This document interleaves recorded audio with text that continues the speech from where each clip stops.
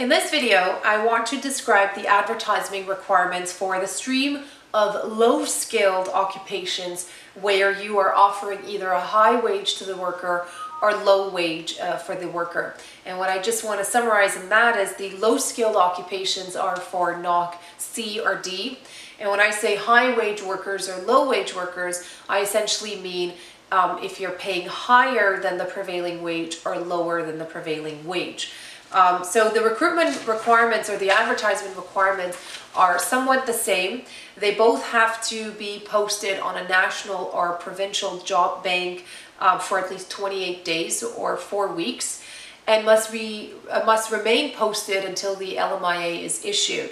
So after the 4 weeks, you can essentially gather all your documents and submit it with Service Canada for a labor market impact assessment. However, keep the posting up, because when the immigration officer assesses your application, they want to see not only the posting, but that it's still posted and you're trying to reach out to Canadians. The other thing that's important is that the two sources have to be advertised, where one of them has to target an underrepresented group, which could be minorities, could be women, could be youth. Any underrepresented group still needs to be targeted as part of the application.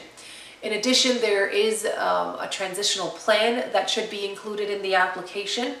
And you can look into the video where I explain really what a transitional plan is and how you could execute a successful transitional plan.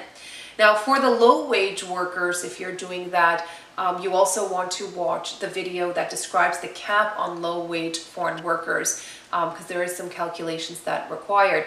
But going back to the advertisements, they essentially remain the same, whether it's whether you're doing above the prevailing wage or below the prevailing wage. You still need to ensure that it's posted for 4 weeks, a minimum of 2 places where one of them is targeted towards an underrepresented person. If you have questions about how to successfully post a position on any of these job banks, feel free to contact us. We'll be more than happy to assist. Thank you, and until next time.